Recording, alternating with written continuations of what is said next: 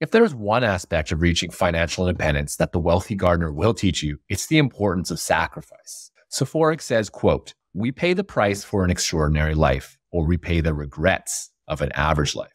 An extraordinary life requires a sacrifice of our leisure hours, but an ordinary life requires a sacrifice of our cherished dreams. It depends on what is most wanted in the garden."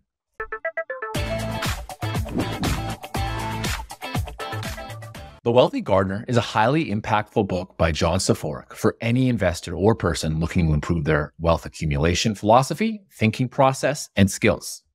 What stood out to me about this book was some of the primary observations the Wealthy Gardener had over his many years of life. For instance, he noticed that many people around him wanted to emulate him by being financially independent. However, many of his friends and proteges hadn't been able to achieve his level of wealth because of their focus on the short term. This smacked me in the face as analogous to the stock market and investing. We know that investors hold stocks and indexes for very short periods of time. The lessons from the Wealthy Gardener aim to help you see the obstacles and difficulties that must be overcome to achieve life-changing wealth.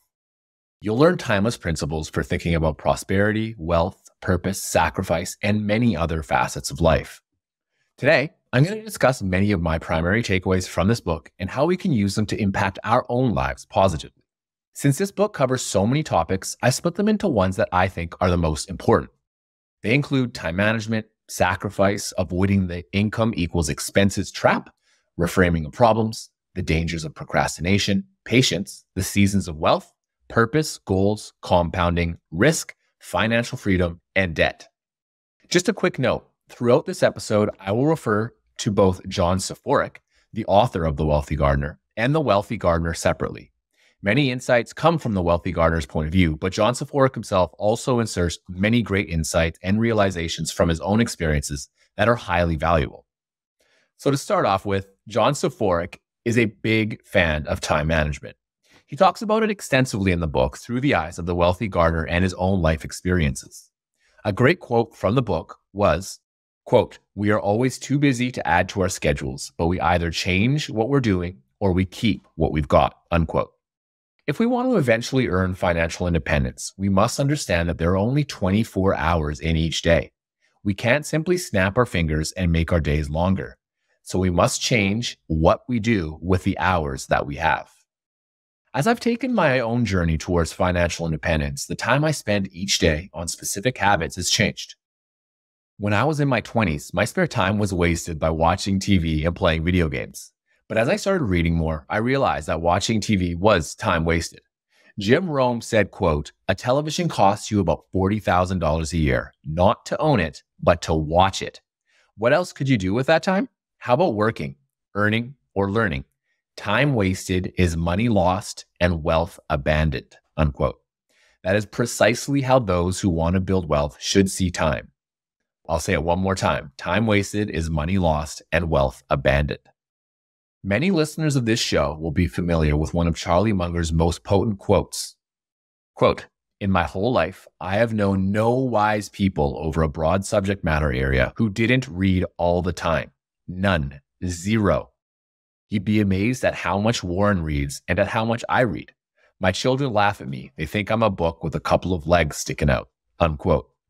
While there is some wisdom to be drawn from great works of art and film, it pales compared to what we can learn from reading an excellent book. As Munger says here, the wise read all the time. So spend as much time as you can reading, not just to read, but to really deepen your understanding of whatever you're most curious about. If you aren't reading about things that you find curious, you will find it challenging to take away essential insights. I like the mental model of reading to solve a problem. This way, your reading is more intentional and you'll actively think about how you can implement what you read to make improvements to your own life. Another crucial area is ensuring that whatever we spend our time on moves us towards our goal. Soporic writes, quote, "An impact hour is 60 minutes of doing the right things that lead to a critical outcome. An impact hour is the opposite of a hollow hour, moving us towards our goals. It is an hour of effort that adds the great volume of work that is required for achievement," unquote. This makes me think a lot about investing and using the time that we have every week to invest as wisely as possible. Everybody should spend these hours very judiciously. When I first started investing, I would go off on all kinds of tangents, reading about investments that I wouldn't touch with a 10-foot pole today. When Warren Buffett discusses his too hard pile, I think he's talking about a few different things, and I'm going to weave this in here. So first, it's simply too hard, and now he's categorized whatever he was reading or learning about in that way. And secondly, and I'm speculating here, he knows that if it's in the too hard pile and he has no desire to learn more about that subject, he can easily spend as little time on it as possible in the future.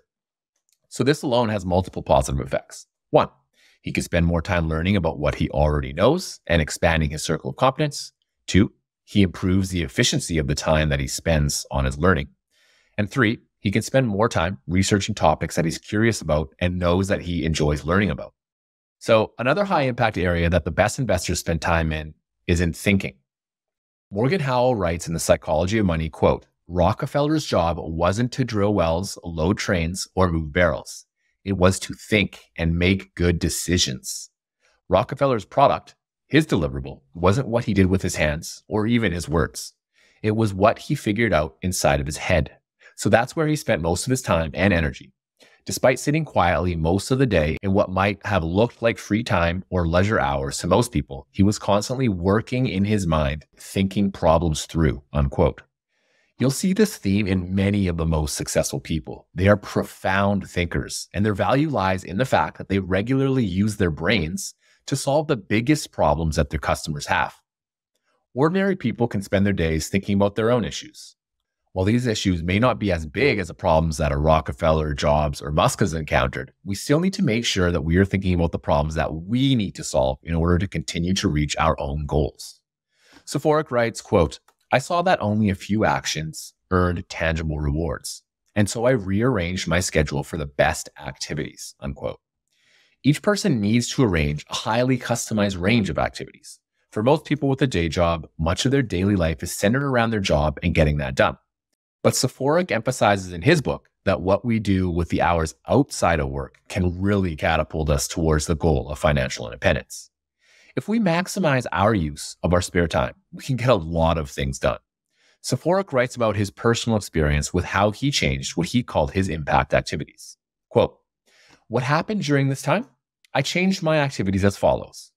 I eliminated alcohol and entertainment, spent time in solitude and meditation, maintained an upbeat attitude, exercised daily, adhered to a perfect dietary regimen, wrote specific money goals, drew images of my goals, made a vision board of my clippings, vividly imagined patients calling me," he was a chiropractor, "used affirmations nonstop, listened to personal development audiobooks while driving, planned my days, expanded my business hours, spent time with my family, and revitalized my mind and body during non-work hours," unquote.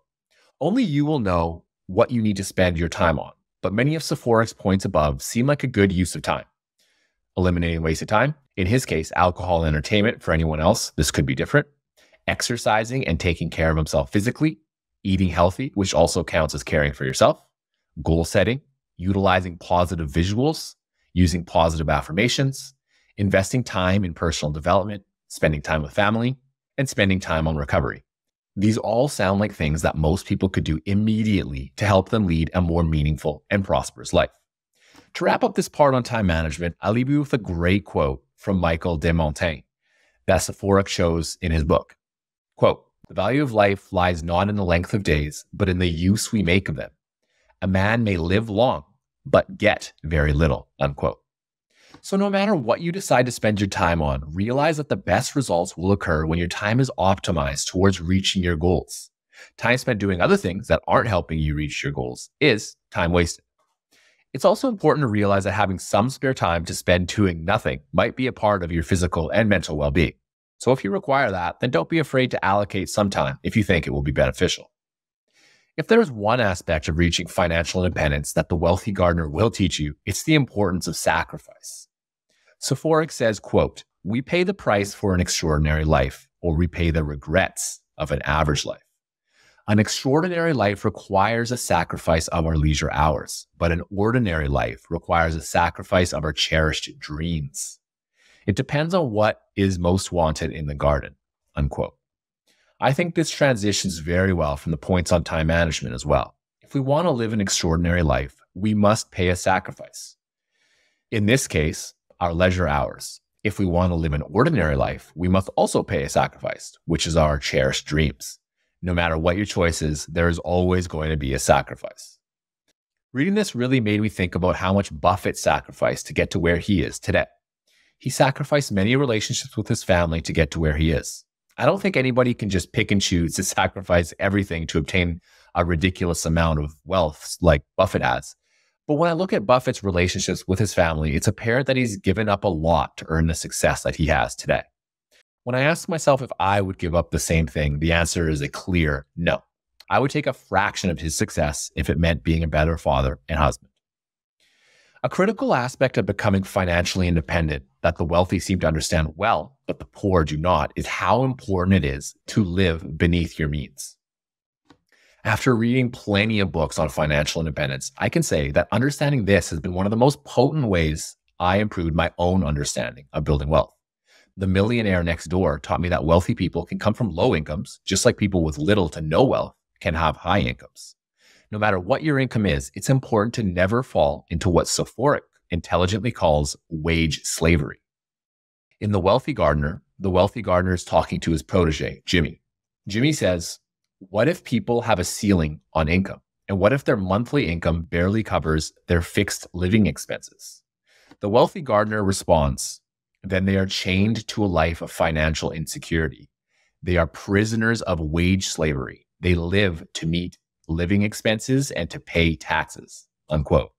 I spent a lot of time thinking about this, and it's such a powerful concept. They live to meet living expenses and to pay taxes. This does not sound like a productive use of my time, so I personally have decided to simply not take part. Here's the exciting part. Most people assume that the only way to generate wealth is to earn a higher income. And while I do agree with the premise that making a higher income can result in accumulating wealth more quickly and with less pain, we also need to look at some very simple real-life examples. One of my favorite examples is to look at professional athletes. Sure, there are some professional athletes out there that are billionaires today. Great examples are Michael Jordan, Tiger Woods, Cristiano Ronaldo, LeBron James, and David Beckham. But we must never forget base rates.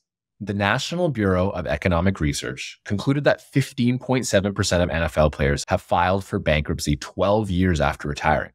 A Sports Illustrated article reports that 78% of NFL players and 60% of NBA players face serious financial hardships after retirement. There is a laundry list of poor investments that athletes have made resulting in bankruptcy. Now, I'm not here to pick on athletes. I'm just trying to point out that as a cohort, they are highly talented at playing sports, not necessarily talented in accumulating wealth. And the two are not mutually exclusive. The overarching point is that you can make a lot of money, but even if you have a seven-figure income, if you have a seven-figure lifestyle, then you aren't saving anything to buy your financial freedom in the future. This is why people with low-paying jobs can retire early and live a life of financial freedom, while people with very high-paying jobs are forced to work until they're well into their 60s. There are two schools of thought I've come across when looking at the wealth building equation. If we think of wealth as equal to income minus expenses, then we can build it in two ways. Number one, we increase our income. And number two, we decrease our expenses. If we look at our day-to-day life, assets and liabilities are bought with our income. Financial independence is an asset that must also be bought and compounded over many years. If we make $100,000 a year and have $100,000 in expenses, we have zero wealth at the end of the year. So we can either increase our income or decrease our expenses. Let's say the next year we make $120,000, but keep our expenses at $100,000. Now we have $20,000 that we can use to invest into our future. Or if making more money is out of the question, we can decrease our expenses. In that case, we are still making $100,000, but are able to remove some expenses that aren't maybe adding value to our life. If we can get those expenses down to $80,000, we still have $20,000 to invest into our future. The Wealthy Gardener believes that we should spend our time not only living below our means, but also increasing our income. Quote, I learned that income equal to expenses is precarious, and the pursuit of excess money is wise and necessary, unquote. John Sephoric came up with what he called a savings day. Here's how it worked. Quote, after a lot of soul searching and deliberation, we chose to sell my practice for $80,000 and change everything. We left Chicago and moved to my hometown near Pittsburgh. This area was more rural less metropolitan, and far less expensive. We saw less cement and more trees, and the equation for profitability was much better. In this new location, I eventually opened a new clinic. I still worked 6 days a week, but Saturday was my savings day. Every dollar earned on this weekend day was financial excess, money for saving that had been missing in my Chicago life, unquote. Now, this strikes me as a very interesting concept, having one extra day of work that is used exclusively to buy your future freedom. Other ideas for this might be using a portion of your bonus, incentives, etc., to invest in the future. The big takeaway here was that anybody is susceptible to becoming a wage slave. You can be making below average income or above average income and still become wealthy if you live below your means. If you can never live below your means, you will end up a wage slave and be relegated to working to pay the taxman and expenses for the majority of your days. If we decide that we do not want to work just to get by, we need to learn to live below our means and reframe the inevitable problems that will arise on our journey. John Saforic discusses some affirmations that he cites daily as himself. Quote, "I do not expect or desire a problem-free existence. I seek strength and wisdom, not ease and comfort," unquote. This reminds me a lot of a Stoic tool where we reframe problems as opportunities to build strength and wisdom by solving life's inevitable problems. If you want to learn more about this subject, I'd highly recommend listening to TIP episode 617, where I interviewed Vitaly Katzenelson about this subject. We should not think about life as being problem-free. The road to building wealth will be full of problems. After all, Charlie Munger famously said, "The first 100,000 is a, but you gotta do it," unquote. When he referred to getting this money together, he didn't necessarily mention all the problems that would be involved with accomplishing that feat. But it's important to point out that once you reach that number, things do become a lot easier. We can argue over what this number would be today. Maybe it would look more like $1 million if we adjusted for inflation. But either way, we have to accept that savings will be difficult and it will test us at times. But our ability to pass this test and keep moving towards our goal when others are buying fancy trinkets will be vital to generating wealth. The Wealthy Gardener has many different views on problems that we'll face over our lives. Quote, "Regardless of our capabilities, there's no escaping from our problems. The only question is, do we have a vision of winning the day? Do we have the mindset to stay the course and endure problems? Do we show up with the warrior's mentality to battle and maintain our direction?" Unquote. This concept of maintaining direction is just so important and really stood out to me. If we save for a few months, that's a great start. But the best part about compounding is that we can expedite it even faster by adding more to our pile of money over time. And that's in any aspect of life, not just money, but also in wisdom. A problem I've observed and had myself was the problem of basically spending all the money that you have coming in and then deciding, if I have a little bit of money left over, I'm going to save that. But this just didn't work at all for me. It permitted me to spend all the money I had and maybe even go into debt. This meant I could spend, but not save. I got a great chance to speak with J.L. Collins, who told me that he didn't consider the problem of saving money as deprivation, as someone once referred to it. He felt that every dollar he saved was simply purchasing his freedom at a future date. I think this is a great way to reframe the problem of saving for people who find the idea of saving as depriving yourself of your current satisfaction. Saforic writes, quote, "A good garden will always have weeds that keep us working. Happiness is not found in a life without problems, but in a life of overcoming problems. We need only to maintain an upbeat attitude to face challenges and do our work of sowing to reap a harvest. A life without challenge is a life without a worthy contribution," unquote. This can be a more challenging concept to accept. Of course, we want to live a life where problems do not arise. But if we pursue strength and wisdom, problems will be one of the best ways that we can advance ourselves. Charlie Munger was a master problem solver. In his 1996 piece called Practical Thoughts About Practical Thought, he said, quote, "In a long career, I have assimilated various ultra-simple general notions that I find helpful in solving problems. 5 of these helpful notions I will now describe," unquote. So these 5 notions were 1, decide big no-brainer questions first. 2, numerical fluency. 3, invert, always invert. 4, think in a multidisciplinary manner. And 5, never discount Lollapalooza effects. Now, it's important to remember that these notions weren't necessarily in direct relation to building wealth at the individual level. as he used this framework to discuss how Coca-Cola was built from a $2 million business into a $2 billion business. But I think the first three notions do work very well for wealth building if we think hard about them. If we think about the no-brainer question first for building wealth, it's how do we generate the funds needed at some point in the future to allow us to live the lifestyle we want, free of obligations? Let's say we need $3 million. Next, we need to use numerical fluency to work backwards to determine how we achieve that number. Since I'm talking on a podcast, it doesn't lend very well to doing complicated math. But if we assume we can compound at 8%, we double our money every 9 years. Lastly, we can use the principle of inversion to figure out how we go backwards from that $3 million number. $1.5 million, $750,000, $375,000, $187,000. And that's halves. So about 36 years. So if we have $187,000 today, we can expect to have about $3 million in 36 years, provided that we compound at 8%. We can increase the amount we'll have at the very end if we continue to contribute to our savings each month as well. But I'm not going to go into the details of that, as it'll get super complicated without having a visual. And there we go. We basically solved the mathematical problem of obtaining a specific number somewhere in the future. Of course, additional problems will arise. How do we build the initial capital needed to invest? How do we ensure that our lifestyle doesn't get more expensive as we move up the income bracket? How do we try to avoid keeping up with the Joneses? And most importantly, how do we achieve all this while living a life of purpose? The wealthy gardener, as usual, has an answer for this. Quote, "The work is fighting the daily forces of entropy, chaos, and disorder. But master gardeners know that gardening is about the satisfaction of labor. It's about staying engaged in a pursuit that pleases the soul despite its many problems." Unquote. To save money, we must accept that we may have to do things that we don't always enjoy. In the wealthy gardener's reality, this is gardening.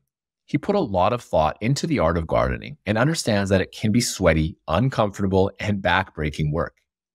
But in order to become a master of your craft, you must find satisfaction in the labor.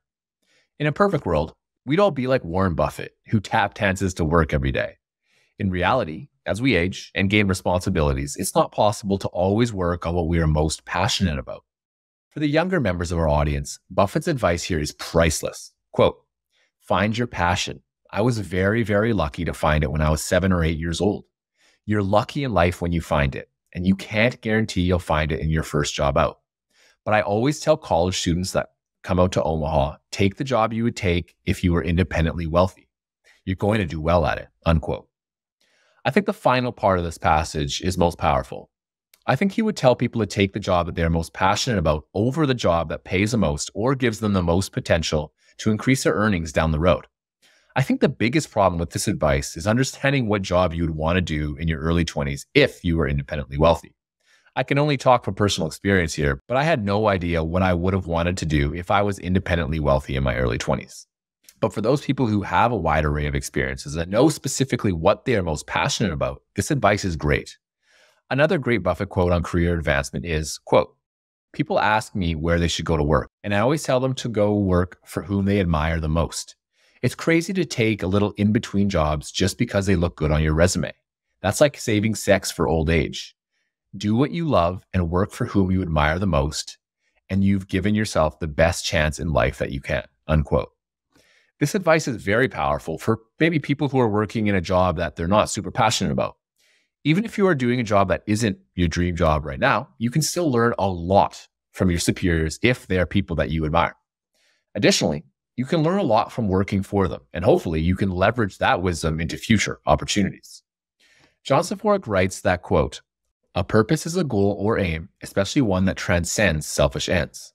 A purpose for wealth, beyond hoarding it, is vital to sustain the ongoing persistence needed to acquire it." Unquote.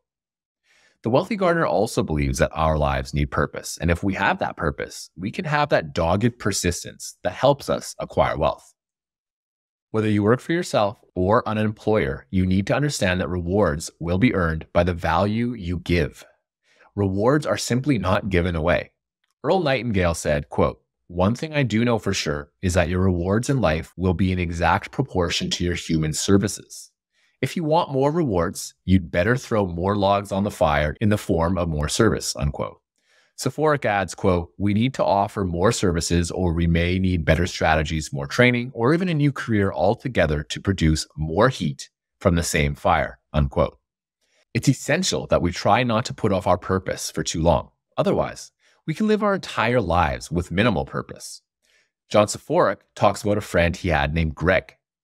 Now, Greg shared his dream of returning to Florida one day with John. He'd lived there before, but now he had a bunch of responsibilities, a family, mortgage, 3 cars, a job. He could no longer pursue his dream of getting back to Florida because he didn't want to uproot his family and his life.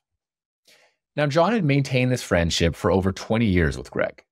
Whenever he pushed Greg to move back to Florida, Greg would always put it off, saying, "Someday."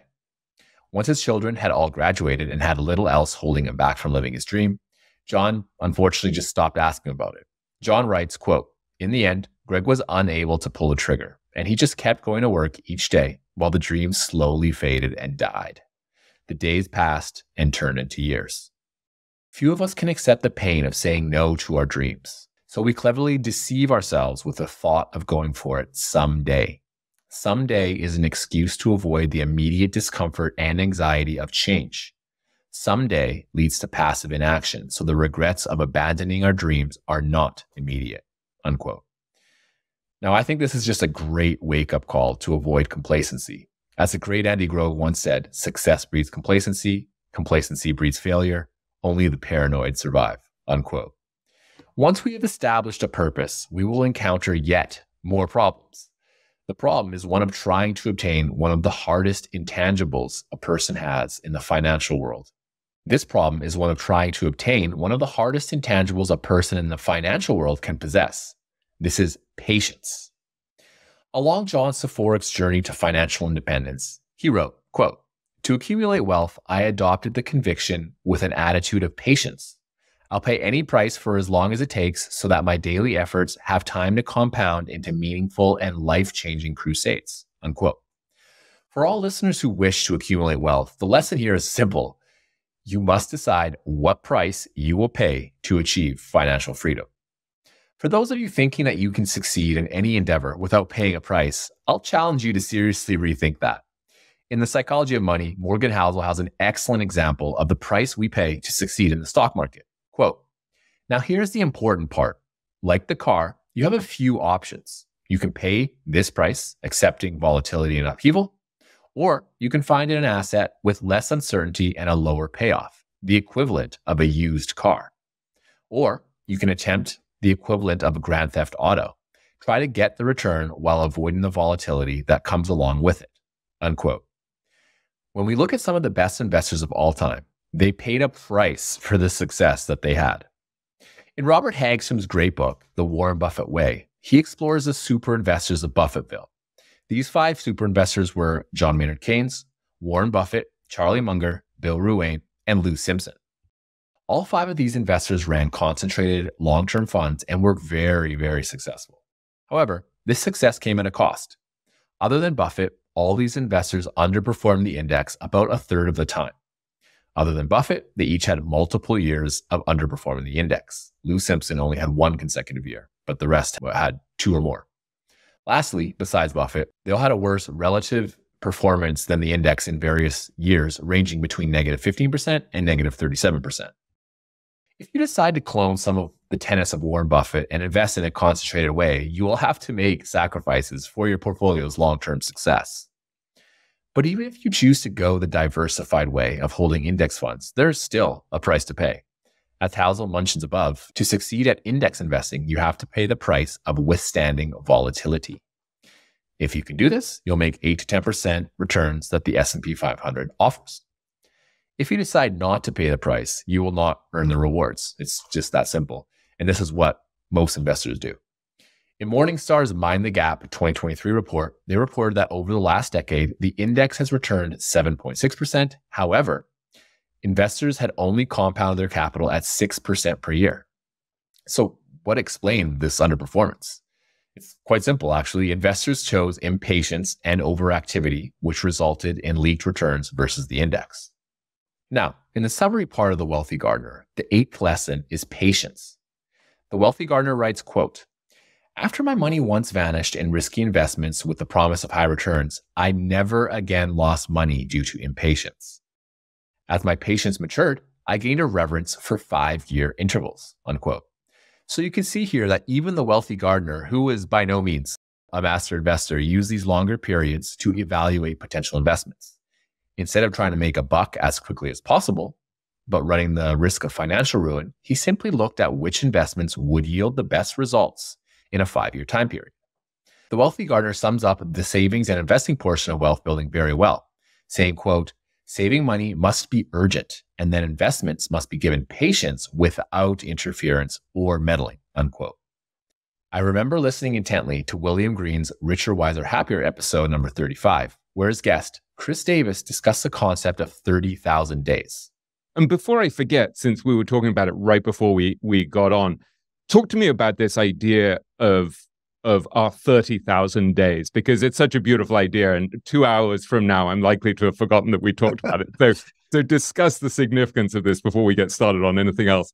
Well, I'm going to start. I'm going to go back to my days as an accountant, because this is actually when I first sort of started thinking about it. And I'm not much of a birthday celebrator, but one of the things I'm particularly struck by is the ones that are hallmarks tend to be tied to 10, 20, 30, 40, 50, 60, so on. Not a lot of life changes around those sort of random decades. And when I was working back at State Street as an accountant, I had the worst job, which is I had to, one part of my job was to calculate the NAV of money market and bond funds. And that meant accruing the interest by the day. And so, the Lotus 123 had just come out. And so I was using that to write a little program to make it easier to calculate bond interest and count all the days and so on. And when I was testing it, I put in my own birthday, and it ended up I was at the time something like 9,500 days old. And that was sort of the genesis of this idea, where I started thinking, we live about 30,000 days, or generally have 30,000 really productive days. And our life divides much more naturally on the 10,000 day increments. So after 10,000 days, you're about 27 or so, 28, somewhere in there. And you often think that first 10,000 days is about going wide, experimenting, trying new things, new places, new professions, new people, new towns. It's a time of exploration. And 21 years old doesn't capture it, or 20. And by the time 30 comes around, usually you're already into what I would call that second phase of life. So right around 10,000 days, by then usually, on average, people have decided what they want to do, where they want to do it, who they want to do it with. And instead of going wide as they have for the first 10,000 days, it's about going deep. The depth of relationships that comes through marriage, through family, through your vocation, your profession, your colleagues. You sort of have 10,000 days to execute, 10,000 days to accomplish and build what in many ways will be the sort of monuments of your life, your family, your kids, your profession. And then right around 55, 56, 50, somewhere in this 50s range, what happens? Your kids are grown and beginning to leave. What you've achieved professionally is fairly settled. And in a funny way, it lifts an enormous weight off many people. I think it's one of the reasons people actually end up growing happier as they get to their 50s, 60s, 70s, because you're in a time when you can, in a sense, go wide again. You have more perspective. You have less of that urgent depth of the day-to-day. So anyway, I know when we started talking, we were talking about this idea of both sort of completing maybe our second 10,000 days, and now looking at how we think about this next 10,000, this chapter that sort of gets us from here till we're around in our 80s. And how does this affect the way that you're actually living? Like, what is this awareness of these three phases do to your view of how to behave and what to focus on and what you're actually optimizing for at this point? Well, this sort of ties in with how I think about investing. Is so much of it is about anticipation and preparation. So I think a lot of people go through unhappiness in their 30s, in part because they're sort of thinking, where did my youth go? I used to be able to do all these different things, and now I'm tied down. And if instead you have this mindset, you really look forward to that, the privilege of being able to go so deep, to concentrate. And I think how it's affected me thinking about this next 10,000 days is a little bit about this idea of inverting it and thinking about what would stand in the way of this 10,000 days being a very enriching time of life. And of course, health is one of them. So it becomes, as you think about going into this next third, it becomes a time where you think a lot about taking care of yourself. You think about investing in relationships. When you're raising a family, when you're in the office every day, a lot of your life and your social life are structured for you.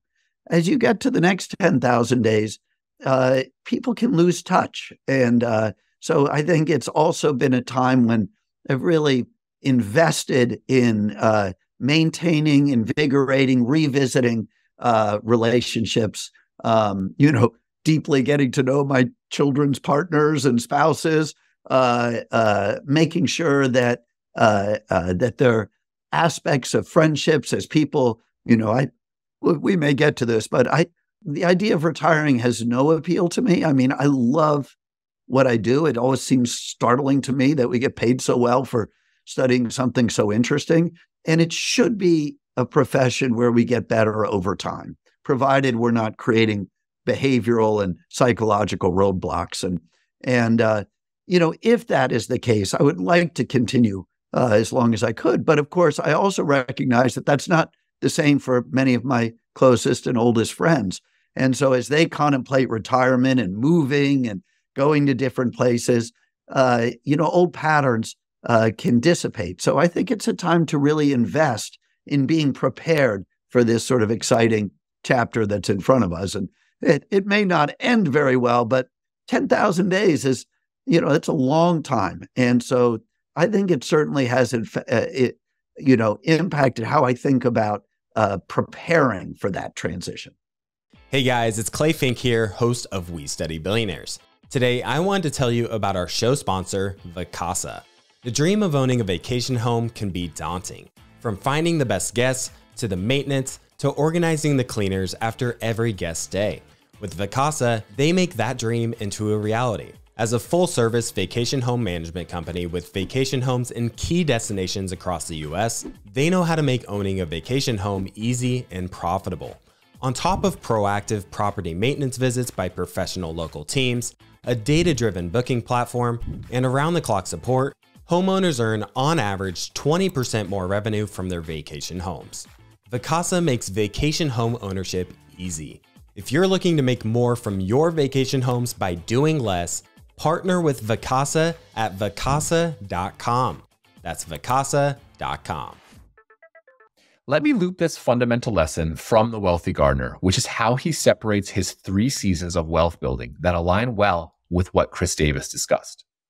In a part of The Wealthy Gardener, he's talking with his neighbor's son, Jared, about planting an acorn that has grown into a tree.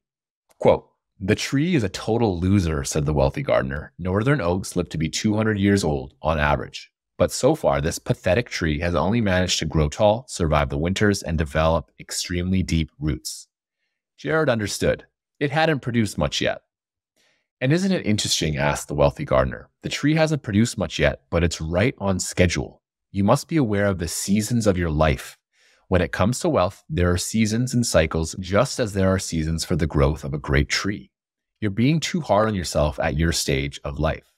You're just entering the summer season of prosperity." What's the summer season?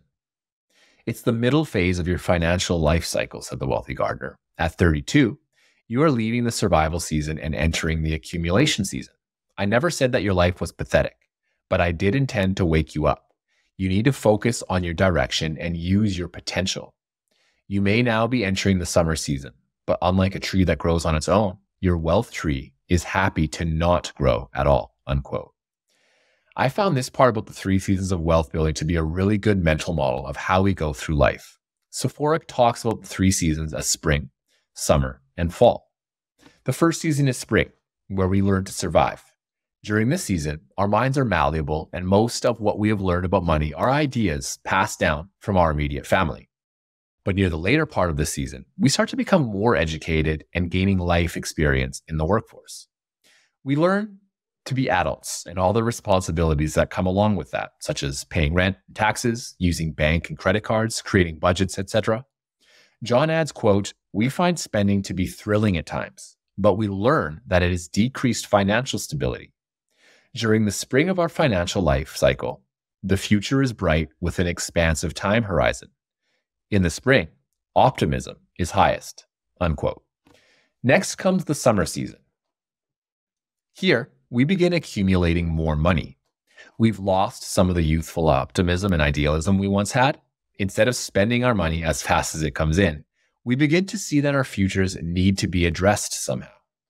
We probably have more purchasing power and higher income since we've now been in the workforce for a few years. We start needing money not just to take care of ourselves, but also our family. This aligns with being middle-aged, or Chris Davis's middle 10,000 days. Lastly is the fall. Here, we reap what we have sown during the summer. If we take care of our finances, we can see that financial independence may be an imminent option. Our lifestyle in the fall period will reflect what we have done in the summer period. Were we able to make sacrifices and accumulate the funds needed to fuel our desired lifestyle? Or were we more focused on satisfying our immediate urges? This will show up in the lifestyles that we get to live in the fall season. In the worst case scenario, we may have to continue working during the fall season to continue funding the lifestyle that we have become accustomed to. As we go through each season, one important part of life is setting ambitious goals for ourselves. Reflecting on goals, the wealthy gardener said, quote, "I expanded the borders of the garden," said the wealthy gardener, "by expanding the boundaries of my mind. Few goals are impossible for someone who will devote time to lifelong learning and continual self-mastery," unquote. Now, this resonates incredibly well with me. I myself am on a long-term journey of trying to learn more. I have no idea if self-mastery can ever be achieved. The more I read, learned, and experienced things, the less intelligent I felt. It's like the opposite of the Dunning-Kruger effect. The part of this quote that really resonated with me was about expanding the boundaries of the mind. Now, I'm not trying to get all spiritual with you, don't worry. But I do think that there is something to be said about attempting to push ourselves past our limitations. If we use goals that make us feel slightly uncomfortable, you'll know you're pushing yourself and expanding the horizons of your mind. When you mix that with the ability to sleep a little wiser each night, like Charlie Munger used to say, you open yourself up to accomplishing some astronomical things. The quote above refers to the wealthy gardener talking about how he grew a small garden into the massive one that he developed over time with a ton of hard work. In terms of finances, there are all sorts of goals that we can set for ourselves. 1, a target sum of money at some point in the future. 2, a monthly savings goal. When we think about investing, our financial goals should be aligned with our investing goals. If we want to reach a target of X dollars in 20 years, then our investing actions should move us towards that goal. If you are making investments that are more likely to go to zero than increase in value, then your investing and financial goals are not aligned. Investing goals might be something like making a target rate of return. For instance, you might have the goal of doubling your money every 5 years, meaning you're looking for a 15% rate of return. But no matter what goal we have, our actions and decision-making should focus on producing that return. This is a problem that I think many investors have. They continually make decisions that self-sabotage their goals. For instance, they may say they're long-term investors that repeatedly try to time the market, or being impatient with the stocks they hold in their portfolio because the price won't move and making silly decisions as a result. In the book, An Investing Thinking Toolbox, Daniel Zhang wrote, quote, "If the goal is to sell the portfolio in 20 years and not a single day earlier, does it really matter if it increased in price like a straight line, swung up and down like an upward sloping sinus curve, went way over the target in the short run and dropped to your end goal or the other way around, if the end result is the same," unquote. When it comes to work goals, there are simply too many variables. You'll know your own unique situation, and hopefully you have some answers on how you can continue finding purpose in whatever you do and growing your income at the same time. One part of goal setting that I think is vitally important is the concept of lifestyle creep. This is where the goalpost we set for ourselves continues moving. In The Psychology of Money, Morgan Housel said, quote, "The hardest financial skill is getting the goalpost to stop moving," unquote. If we continue to move that goalpost, we are setting ourselves up for failure because chances are we'll never be satisfied with what we have. The beautiful part about goal setting is that once we understand the effects of compounding, we realize that our goals can be amplified on an exponential scale rather than linearly. Quote, "An oak tree grows 2 feet in a year," said the wealthy gardener, "and the change is barely perceptible. But after 5 years, the oak will have advanced its cause by 10 feet. People want to be mighty oaks without a stretch of time, and that's not the way nature works. Every worthwhile reward or mastery of a skill grows over many years," unquote. The point here on how changes over short periods are barely perceptible is a strong point to consider when looking at your wealth. I think many listeners in the audience will have a pretty good grasp of compounding, but for those who don't, here's just a quick lesson.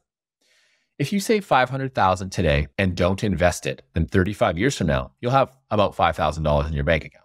But if we can compound your money, that number in 35 years changes drastically. If we compound it at 10%, our money will double every 7 years. That means our money doubles 5 times over that 35-year timeline. Our 500,000 goes to 1 million, then to 2 million, then to 4 million, then 8 million, and finally doubles once more to 16 million. Would you rather have 500K or 16 million?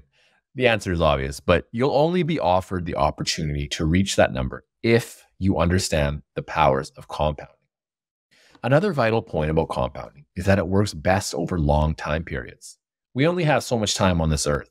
In the above example, I said it was 35 years later. But let's say we don't have another 35 years. Let's say we only have 21 years. In that case, then our wealth is only going to double 3 times, and we are left with 4 million. This is why saving and compounding from an early age is so powerful. But it's also more challenging, as the wealthy gardener discussed in the 3 seasons. The spring season is when we don't have a lot of money and spend a lot more time thinking about the present over the future. But you can get some truly magical results for the lucky few who do understand compounding from an early age. An easy example is Warren Buffett, who has been compounding money in the stock market since the age of 11. But he learned a lot about compounding even before this age. Robert Hagstrom, in Inside the Ultimate Money Mind, wrote, quote, "From an early age, Warren was taught the benefits of compound interest. More important, he experienced the benefits of a compounding machine firsthand when he took the earnings from his various jobs and plowed them back into his little business enterprise," unquote. Of course, it would be great to be so lucky, but very few of us have the mental makeup of Warren Buffett. So starting that early isn't a possibility unless you have a time machine. For the rest of us without a time machine, the best thing you can do is start today. So a key concept to understand while we compound our money is the concept of risk. Why is risk so significant? Because if we accept too much risk, we also expose ourselves to the potential problem of unnecessarily interrupting compounding. And as we know from the explanation above, we do not want to interrupt compounding. To put it more eloquently, Charlie Munger said, quote, "The first rule of compounding, never interrupt it unnecessarily," unquote. So where does risk play into this equation? Let's look at risk through the lens of our savings and our investing. We always have to face risk. The first risk we must consider is a risk of lifestyle creep. I've already discussed this, so I won't go deep into it. But if we are in a career where we can increase our salary, the risk here in terms of building wealth is that we are unable to avoid increases in our expenses at the same rate that our income rises. So let's say someone has a savings rate of 0%. They get a raise at work of $20,000, then decide to spend $20,000 on the down payment for a new boat. They haven't gotten any wealthier. Their savings rate is still 0% and they aren't contributing to the compounding machine. So we can look at Marcus Aurelius to help here. Quote, "Treat what you don't have as non-existent. Look at what you have, the things you value most, and think of how much you'd crave them if you didn't have them. But be careful. Don't feel such satisfaction that you start to overvalue them, that it would upset you to lose them," unquote. Now, I think the primary lesson from Aurelius is that at some point in our lives, we must be content with what we have. If we are content with what we already have, then any additional incremental increases in income could theoretically be added to our savings rather than buying additional material objects. In that sense, we are still living a very fulfilling life with what we already have. But we can now increase our ability to save and decrease our risk of allowing lifestyle creep to eat away at potential savings. Now, let's move on to broadly discussing risk on the investment side of things. Saforic writes, quote, Peter Bernstein expressed a sentiment that should be written down and hung on every investor's wall. Maximizing return is a strategy that makes sense only in very specific circumstances. In general, survival is the only road to riches. Let me say that again. Survival is the only road to riches, unquote. Now, I love the focus here on survival. Without the ability to survive in the markets for decades, you will never accumulate enough wealth to become financially independent. So every move that you make with your investments, whether they are private businesses, stocks, index funds, mutual funds, bonds, alternative assets, etc., should always account for risk. And when I'm referring to risk, I'm referring to the risk Buffett discusses, not what is taught in portfolio management theory. Robert Hagstrom, in the Warren Buffett way, writes, quote, Warren Buffett has a different definition of risk. For him, risk is the possibility of harm or injury. And that, he says, is a factor related to the intrinsic value of a business, not the ongoing short-term price behavior of the market, unquote. So this is just an important distinction we must all make while investing. Over the short term, we may get scared by the drops in prices of our stocks or index funds. But the fact is, the price will often drop or go up, and intrinsic value hasn't changed that much in the short term. But we must accept this as part of the benefits of investing in public equities. Saforic summarizes how we can find safety in our investing strategy. Quote, once you've deployed a simple strategy, the risk of investing becomes more about bad behavior. Risk is the result of impulsiveness under the threat of fear or temptation of greed. Safety requires not selling when the stock market tanks and not getting greedy when others outperform your steady returns, unquote. So once we execute our simple strategy of saving, investing, and waiting, a time will come when we are financially independent. Now, this term can mean different things to different people. When I spoke with J.L. Collins about financial independence, he said that financial independence does not mean you have to quit working. It means you have the option to do so if you want. This is what I find so fascinating about financial independence. There's no dictionary definition that you have to follow. It can really mean whatever you want it to. The wealthy gardener has his own thoughts on financial independence. Quote, what's even better than Social Security is self-sufficiency. You can't be secure when you're dependent on others or even the government. I gave my early life to gain the freedom I've enjoyed in my later years, unquote. Now, I think he's kind of echoing J.L. Collins' sentiments here. Financial independence is self-sufficiency. Once you are self-sufficient, you never have to depend on another person or entity to be secure. So, if you are listening to this and have decided that you want to become financially independent, all you need to know is how much wealth you need to accumulate to be self-sufficient. The wealthy gardener simplifies it here. Quote, when your investments pay more than you can earn at your day job, then you will drink a freedom that few will ever taste, unquote. This last section I want to discuss from the book is on debt. I save this part for last because debt is probably the biggest parasite on wealth creation. If you wish to become self-sufficient, part of that is to avoid being indebted to anybody else. And debt is a direct obstacle to that goal. Saforic writes, quote, there is no worse enemy for our profitability than debt.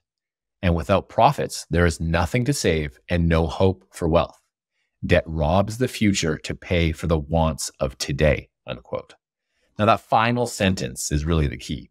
Circling back to what I discussed on sacrifice, indiscriminate debt sacrifices our future for the wants of today.